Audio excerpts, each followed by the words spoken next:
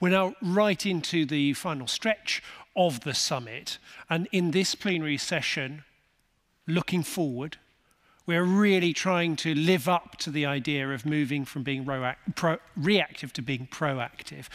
And to kick us off, before we have a final plenary panel, I'm very happy to be able to invite Desmond Alugnoa to the stage. Desmond, you're going to give us something of a challenge, I hope, for our final panel discussion. You're the co-founder of Green Africa Youth Organization and the program manager at the Africa Climate and Zero Waste as well. Welcome to the stage. The floor is yours. Thank you, Robin. Thank you so much, Robert.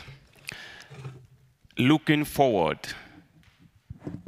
in 2015, 3 university lecturers from Cape Coast made contributions for me to go and register an organization, which will later be called the Green Africa Youth Organization, because they had seen with passion how much we were determined as young people, mobilizing our colleagues to make a change.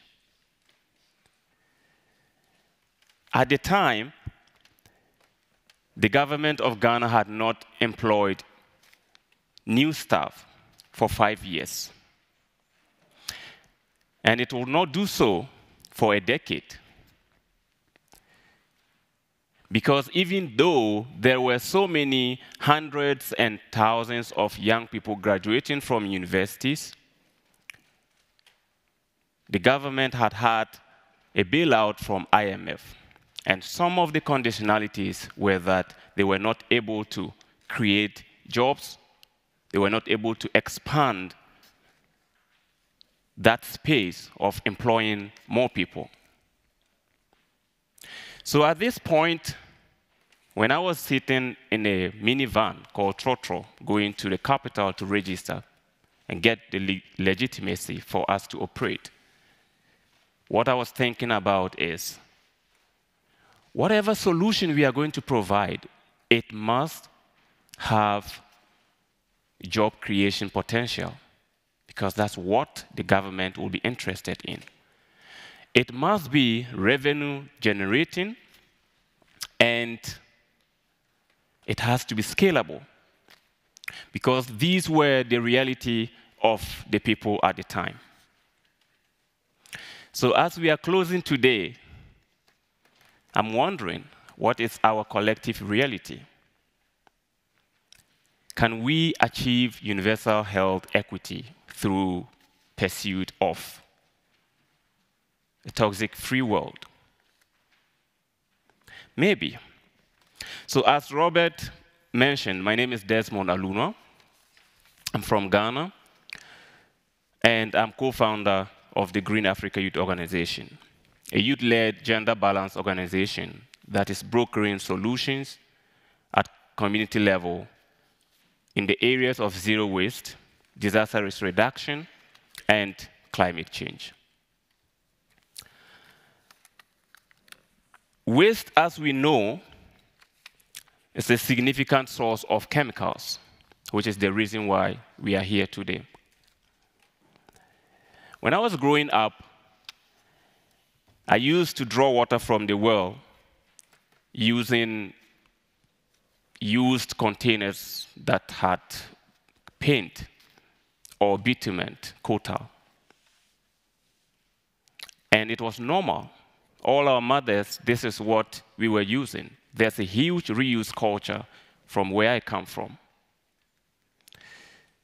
You can imagine the shock when we were told later that these containers had intolerable amounts of chemicals that were not good for our body.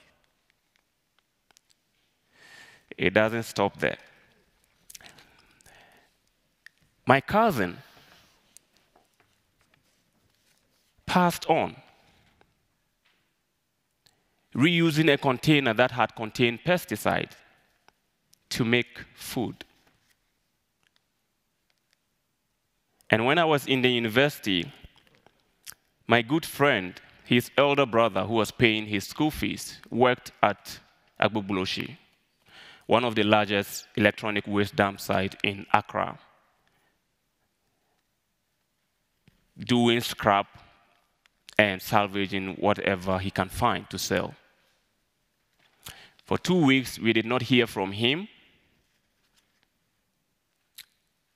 only later for us to hear that he stepped on a fluid substance that started irritating his skin. The doctor said it had poisoned his blood and destroyed his organs. He was no more. So in 2018, fast forward, I decided, and this was the peak where climate activism was beginning to rise. We all have heard of the Greta Thunberg effect. It was very more interesting to stay in the city and be connected with people because you had the likelihood of being spotted by the media or by whatever when you are doing activism. But again, the reality at the time.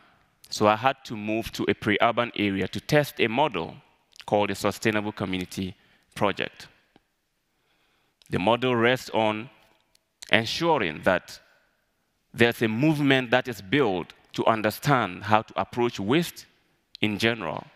And that movement should understand how to generate income from the waste, diverting huge piles of waste from landfills and dump sites, composting huge amounts of organic waste, and those that are hard to degrade, we turn them to charcoal briquette, talking of rice husk, coconut husk, palm kernel,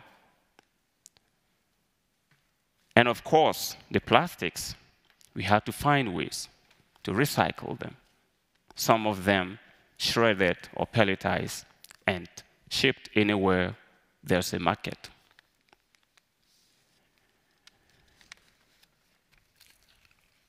This today is happening in 5 municipalities in Ghana. It's happening in 7 municipalities across Africa, and it's happening in 3 countries in Africa. The model has been able to scale as I expected it to do. It has been able to generate income for those who are engaged, but significantly, it has been able to recognize the true heroes of our society, the informal waste workers, and the young people who are brokering these solutions. Because at this point, before when we were starting, there was a disconnect that the informal waste workers who were taking so much recyclables and helping us to expand the lifespan of the landfills were recognized as criminals being chased away. If you got hurt picking waste, you couldn't go to the hospital because nobody would be willing to take care of you in that your dirty condition.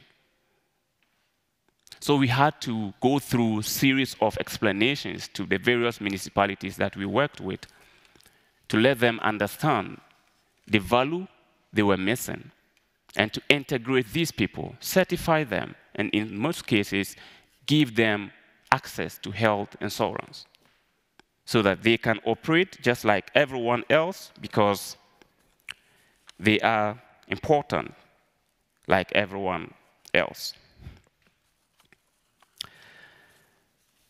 To succeed and to pursue our collective reality from here, from the conversations that we've had, I think that we need to recognize that there are 4 solutions. Yes, from what I'm telling you, I think that we should also recognize solutions can come from anywhere. And if we will have to equip a university in Mali because they are closer to the problem to research and find solutions, we need to believe, we need to trust that solutions can come from anywhere. But again, there are also false solutions everywhere. Recently, I got an email from a city official from Africa. And what he was saying was not unique. He was saying that they were in a meeting with investors, and these investors were talking to them about waste to energy, incineration, as a solution to the pile of waste that they had. But then an official from Accra, the capital city in Ghana, mentioned to him about a certain zero waste approach that we had implemented in Ghana, in Mali, in Uganda, and he thought that it was interesting, but he wanted me to convince him what were the benefits. Because apparently this other group was telling them that you can put your waste in this monster. Well, they wouldn't use the word monster, but a plant, and it will change it into energy for you, because for a country that is already not having enough energy, you would be interested in something like that. So what I said was that your reality is that you have a government that is struggling, living on borrowed money. You have weaker regulations as a country. You are not able to hold people accountable, and your economy is struggling.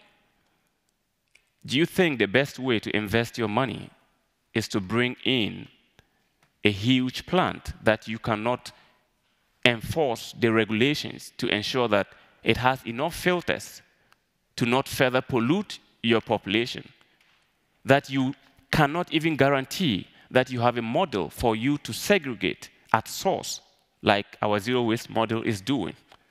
Do you think that what they are telling you, if you put all the waste together like you have been doing, it will give you the energy they are promising? You have to recognize that investors and the corporate and industry have their interest. And you, as a city official, also have your interest, and you understand where you come from. You understand what your people need. In the end, it came down to, well, yes, but there are other associated benefits to what they are promising. Because they are saying that we will be able to save money, we'll be able to do this, and certain Western governments will take this and probably sponsor us. Well, maybe that is true, that they will get some additional sponsorship through this. But it is not true that they will save money, because we have similar plants. And they are not saving money. The plants are not even operating because the basics are wrong, and so the plant cannot operate. So, in the end, what I'm trying to say is that today, and this discussion we have had, is beyond the room. I think it is a call to action. I think it is a call for us to recognize that leaving no one behind will require that we align our efforts, that we promote collaborations, that we put words into action, and that we recognize that solutions can come from anywhere, but only if we collaborate, that we can scale those solutions and we can hold people accountable.